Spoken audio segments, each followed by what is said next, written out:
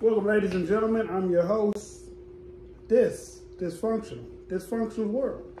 I'm your boy Said, aka Mr. Let's Talk. Well, let's talk. What we talking about today? How smart are we as a race? Society. Ooh, as a race. How smart are we as a race? American race, I mean. Oh, okay. Because as the black race, as a member of the black race, how smart are we as a race? That's a good question, but that's the topic for another. But that is really a good. Ooh, that's a good one. I ain't gonna lie. I'm ready to go in on that one, but I'm not. So, all right, well, let's jump to that one. Then. You want to jump to that one? Let's jump to that one. All right. So, how smart are we as a race, as a race of people? How smart are black people, African American, Negroes? You know what I'm talking about? You gonna run us down first, or we gonna go to our accomplishments first? Let's just go straight to the accomplishments. Okay, yeah. Go ahead. Since we talking about how smart we are. Shoot from the hip. Let's go. Okay, so February, Black History Month, right? Do most of y'all know why Black History Month is in February? No, Said. Tell us. To celebrate, and I want to get it right, W.E.B. Du Bois. That's why it's in February. Okay. And if it's not him, then it's the other one. No, he did the Cotton Gin, right? Yeah, I think that was him. Yeah, so yeah, it's to celebrate his birthday, I believe, or his passing, one or the other. But that's why it's in February. But one of the reasons. But which I think that's a great accomplishment, right? That is a great accomplishment. It really is. But fast forward from his time all the way till today, and we got kids who cannot read a clock unless it's digital. It just shows what we're not teaching anymore. The fundamentals that we're missing. I mean, but it's like, you know how you teach somebody that they can't learn? Well, yes, they can. Yes, they can. Yes, they can learn that. That's like saying if I wasn't taught Spanish, I couldn't learn Spanish. Right. I can learn Spanish on my own. You still have to get taught it by somebody. Well, oh, absolutely. But I'm saying if the school didn't teach me, right, then yeah, I can seek it out on my own and learn it. Yeah. But if they can't read an hourglass, I mean, you know what I'm saying, the watch, the shorthand and longhand, but these motherfuckers know binary code. Think about that, y'all. These kids know coding. Like what you see in the Matrix. Coding, you know what I'm talking about? But they can't read a clock as far as shorthand and longhand. That right there is amazing to me just because of how hard coding is. But okay, you gotta look at it like this. So let's say, perfect example, the parable where he says, my dad worked hard, my granddad worked hard, such and such becomes easy for my son. Okay. So let's say this generation grows up with a mini computer in their hand. Right? This is what they grow up with. Yes. They come up with that. Yes. When we first got introduced to computers, it ran on nothing but binary codes. Right. Every person did not have a computer. Right. Until they dumbed them down for regular people. Right. To mass production. Right. So now, if you go to fast forward, you got a generation that grows up on a mini computer in their hand. They gonna know that. Right. They gonna learn all that. Oh, that's gonna be easy accessible because that's like Spanish. If I speak it to you, then you'll speak it back. You know what I'm saying? I'm speaking it to you. Yeah, it's like English. If I speak it to you, you mean as a child? Yes. If I speak it to you, then you'll speak it back. Yeah, because that's what you'll grow up hearing. Right. Or so learning. they're growing up with computers in their hand. Right. But they're missing the things that we learned. Right. But like arithmetic stuff. They don't like the way they do math now. Oh yeah, they got new math. Totally different than the way we did 1 + 1. Yes, absolutely. And I agree with that. But so do you blame the child for not being as smart? Yes. In a department that we were, or do you blame the people that's teaching the child or not teaching the child? I blame everybody. Okay. Because still today, in most classrooms, right, there's still a clock on the wall. Right, but they got a cell phone in their hand too. Right, but see now you're making an excuse for them though. I'm not making it. I'm just saying. No, but that's an excuse. Okay. That's an excuse, bro. If you got a digital clock in your hand, right. Why would you look up at this clock ever? Okay, right. But my point. Then the only person that would bring you to look at that clock to teach you about it would be the teacher, because obviously your parents at home don't use it, or if they do use it, you use the digital. Right. Okay, but my point being, the technology still exists. Yeah. If it was a technology that wasn't around, then I can feel you on that. Okay. But this technology is here. Just think, you doing this. Okay, hold on. And you look up at the board and you see a clock. Let me ask you something. Okay. Do you know how to work at Abacus? Yes. Yes, I do. And why is that? Because I wanted to learn how to do it because I seen it in all the Chinese movies. That's what they use. And I'm like, what is that? But a lot of Americans don't. Right.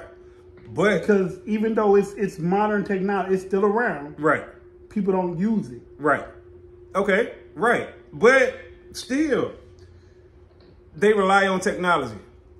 And the smartphone make people dumb. It does. So, and that's one of the reasons these dumb kids to can't a point. even... Dumb to a point. Well, yeah. It makes them smart enough to learn binary. But it makes them dumb to rely on their cell phone. It does. You see what I'm saying? If it dies, their whole world dies. Their whole world is over. So, yes. So now, like I said, and I keep going to the clock because that's one of the most basic things.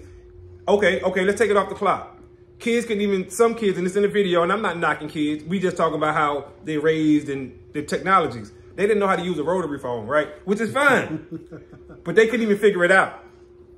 I mean, if you've never used it before, I can see it being a little difficult. You get people too much slack. I ain't gonna lie. I'm just thinking, you cut them too much slack. I'm just saying, if you never used, well, I don't know, because it was like common sense for us. They don't have common sense like we had common sense. No, because everything is on their phone. Everything is. But I'm just saying, like, okay, and you look at a rotary phone. Activate. You look at a rotary phone, and you think 9. So they think they got to dial it 9 times. Right. Absolutely. But if you just go to the button 9 and pull, that's 9 spaces. Right. See, but they don't even think you got to dial it 9 times because they don't even know that it dialed. If you know what I'm saying? Like, and see, all I'm saying is like what you said earlier. If it's not taught to them, they're not going out their way to learn something extra. Right. But it's like you don't understand how crucial that could be. Like you said, if your cell phone died, now you got to read the time off a watch, but you can't read or the sun, which you definitely ain't doing that. And this is, you know what I'm saying? They definitely ain't doing that. But it's like a lot of kids nowadays ain't going to the military neither. So you're not learning these basic skills, like you said, the time off the sun. Right. So they're not doing that neither, and everything is relying on. Or if they are going to the military, they're going for a computer-based idiom. The ones that are, right. That teach them more computer-based idioms. Right. And it's like... If the generator shut down and all the computers shut down, they will be useless unless they learn how to fight as well and hold a rifle. Then they might become useful then, but... And that's why people are so fearful of automation, AI. I don't know if they're fearful. No, they fearful. They keep dealing in it like they trying to matter of fact. Okay, I was watching something today. It was talking about trading stocks. Okay. And it was saying how they got an AI that records profits on trading stock faster than you could go through them and think about which stock to sell or trade or buy or whatever. I can believe it. And they're like if you get in on this right now, you can get in on the money because the AI just doing it. And I said, okay. Because they make their reasonable deductions, and they like, okay, they're able to pick and shit. AI is gonna replace a lot of people on their job. And then I thought that's what they said too. It is. That was the second thing they said towards the end of the commercial. I guess it was. They were like, yes, the way AI is rising, it's gonna be competitive for humans in a lot of different job areas. And I said, yes, wow, y'all yes, just don't understand. Y'all keep pushing this narrative until doomsday here. It's gonna happen. And Terminator 2 is real. and it's crazy because when I was thinking about that, I was thinking about that video I sent you with the little robot that looked like a Lego that melted, that melts down and builds itself back up. But it looked like a Lego. But it's a real robot. Yeah. Oh hell. But they said they had a good reason for it. They always say that. I don't believe nothing they say. The good reason was, let's say, so it can go inside the body and fix foreign objects. I mean, so like, let's say you swallow something, it can melt down, right? Go down your throat, push whatever's lodged in your throat out or in your brain. If there's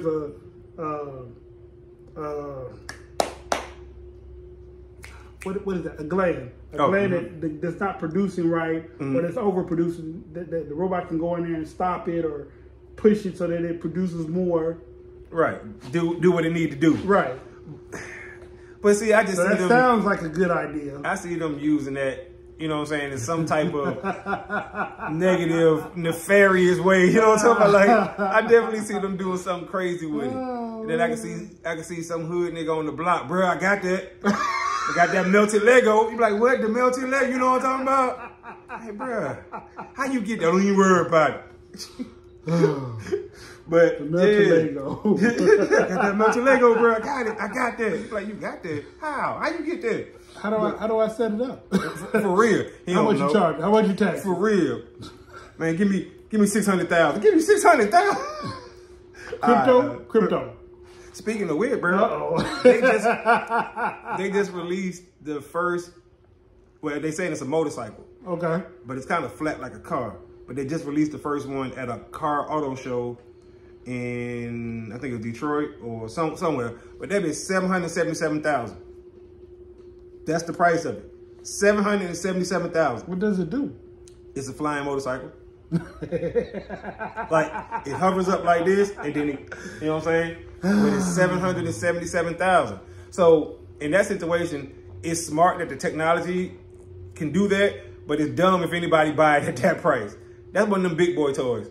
You know what I'm saying? Like, that's all it is, because that ain't like commercial. It wouldn't be so crazy, because it's not like other people don't buy stuff just to be the first one that said they got it. And that's what I'm saying. But it'd be the big boys who do that, because I can't afford $777,000. But you got to think though, as things become more plentiful for everybody, the prices drop for things. Yes, yeah, absolutely. You know what I'm saying? Like if everybody could afford a Lambo, Lambos would be the same price as Toyotas. Everybody can't afford a Lambo. Right, exactly. A Lambo is $250,000. It's special, yeah. And a Toyota is $36,000. I'm just saying. Right. Yeah, because and that one is more affordable, but this one is more high end and luxury. Yeah, absolutely. But you know, one day I'm telling you. So, but I don't even want, you know what I'm saying? I don't want a Lambo and all that. I'll lease it, you know, for like a month. Then you know, but I don't want one because I understand how much it costs the upkeep. And that's what I'm talking about. That's why the upkeep is not worth. Nope. You know, when you spending $30,000 on oil change, you know what I'm saying, $10,000 on tires, like $3,000 for headlights per light. You know what I'm saying?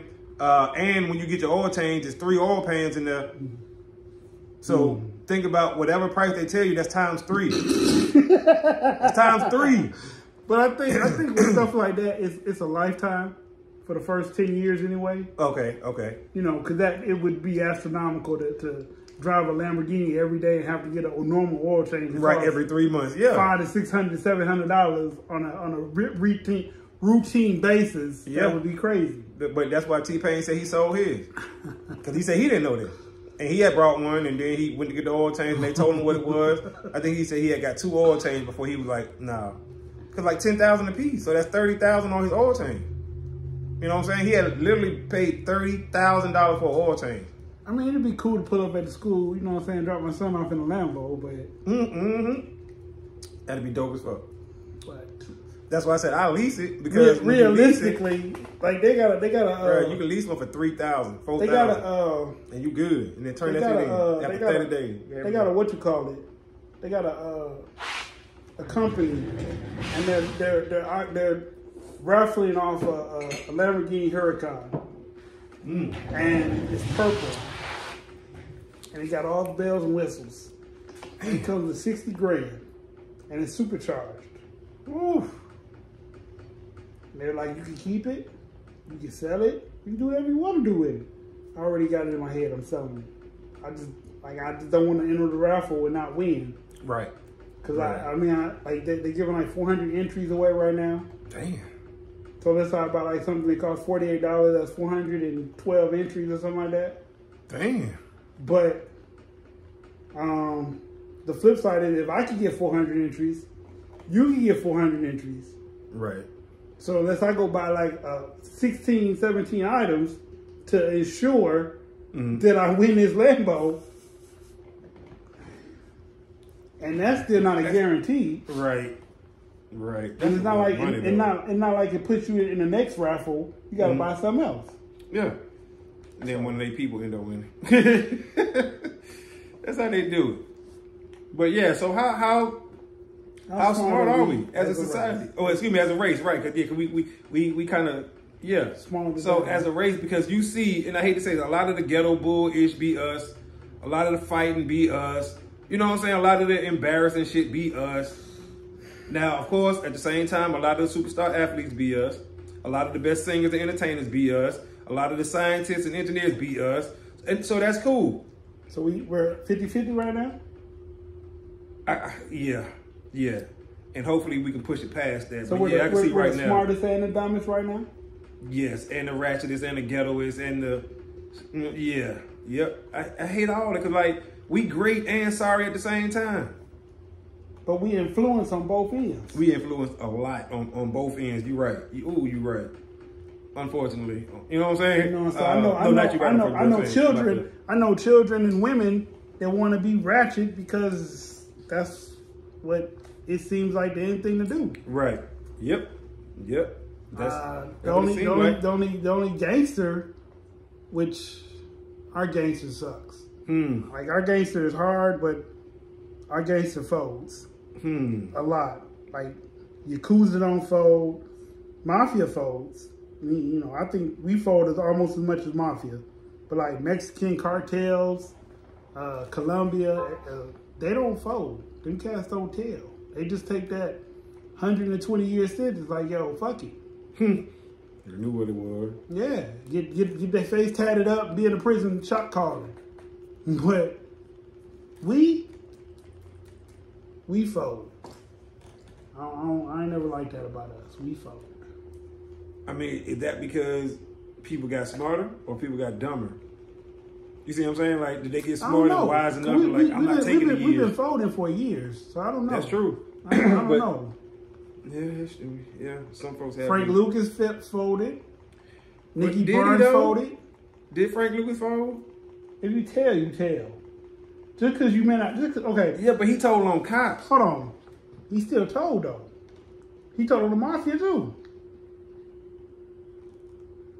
That's still telling. No, I didn't know that part. I thought he just told them because in the movie he only told on cops. In the movie, it's not 100% accurate. Right.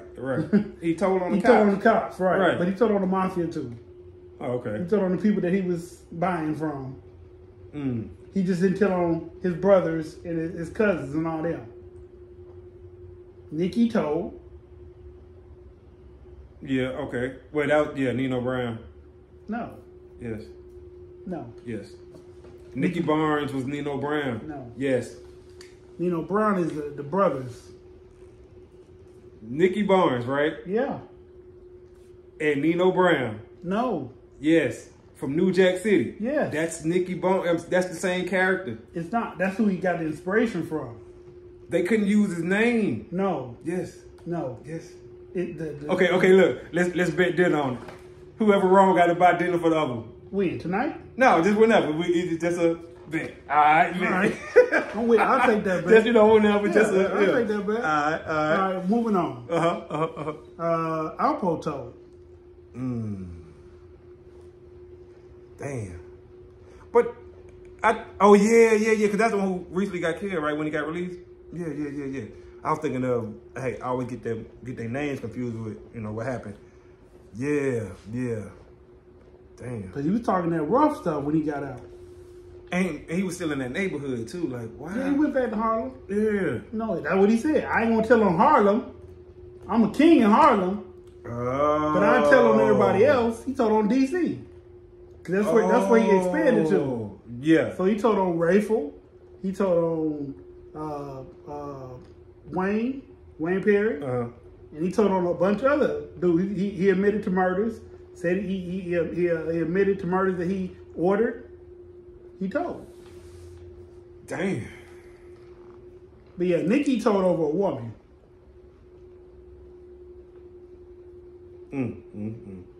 That should be crazy though. Them Detroit dudes did that. What Detroit dudes? Some of the best friends, like either the best friends or the ones that came after the best friends or somewhere in that conjunction. Like while the best friends was running. Right. They told. So that's what I'm saying. It's been going on for a long time. Slaves been telling on other slaves. I mean, but if that's the case, then that definitely just ain't us. That definitely ain't just us. Right. I said the mafia do it. All of them do. I said the cartels are the only ones that don't do it. They probably would be the last ones to do it. If they do it, they be real low level. Yeah, they would probably be the last ones too. I agree with you on that though. And the Asians, they don't tell. The Yakuza, they don't tell. They take it to blood, you know. Yeah. Death before dishonor. Yeah, I can see that too. I can see that too. But now the Germans, they tell. And the Russians. I think it's gonna come down to the person. Okay. You know what I'm saying? Because like you said, you know, those organizations like, you know, Yakuzas and cartel, yeah, they members know you snitch, it's a wrap. If we can't get you, we get your family. Right. So they not American now. You know what I'm saying? They niggas just snitching, just yeah. But I mean, even with that, like, let's say we smart enough to make a quarter or more than some $1 million in drug selling, but we're not smart enough to do it and not hurt our own people. We're not smart enough to do it and get away with it. I don't know any kingpin that ain't been in jail. They all go. They all go of all races. That's, well, some more than others. It's crazy though. It's crazy. So as a society, how smart are we? Then I look at the kids that do dances, TikTok dance. One of us that create a TikTok dance and go viral. The whole world want to do this dance. Young to old people. Like, was it dumb or was it brilliance? A glimpse of brilliance. Yeah, I mean, yeah. And something like that, you just, when it's dancing or entertainment, you just never know. I mean, we do dance and sing and all is better than everybody else, right? But that's because of literally shucking and jiving. Okay. From back in the day during slave trade and, you know what I'm saying, that we were the entertainment. So naturally we grew up, you know what I'm saying, and I'm talking about through the millennials and all these years and shit. It passed down. We were the entertainment. Gladiators too. Yeah, I mean, yeah. But I'm saying as far as like a child who can dance now, like currently, well, your mama probably knew how to dance because her mama knew how to dance because her mama, you see what I'm saying? So dancing and rhythm and all that came to us naturally. Right. So these kids on TikTok doing these dances and they go viral, that's because these kids can just naturally dance and everybody's impressed by it. Because they do be impressive, I ain't gonna lie. And I like to see little kids dance because I think they dance better than the adults. Like some of the adults, I mean, they can dance too, but you know, kids just they more natural with it. They have unpurposeful reason for doing it. Like it was literally just for fun. Just for fun. And it like just blew up, right? Yep. And you can see the pure joy in their face, and it's natural. It ain't like, you know, I don't know. But all right, y'all, we definitely want to keep this conversation going, so be sure to drop a comment. How smart do you think we are as a society, as a race? We're going to talk about as a race. Let's do that. Just as a race, how smart do you think we are? And how dumb do you think we are? Like, do you think that we have regressed over all these years? I know they say black women especially are the most enrolled in college, right? That says a lot. But black men are not too far behind them. So that says a lot as well. And these numbers are up. But at the same time, so were violent crimes, drug sales, grape, you know what I'm talking about? So it's like all these other stuff is up too. So it's like, are we smarter? Are we dumber? Are we 50-50? Is it 50-50? Hey, with that being said, I'm your host, Dysfunctional's World. I'm your boy Bald Head Said. We out of time till the next time. Screaming, let's talk. Peace.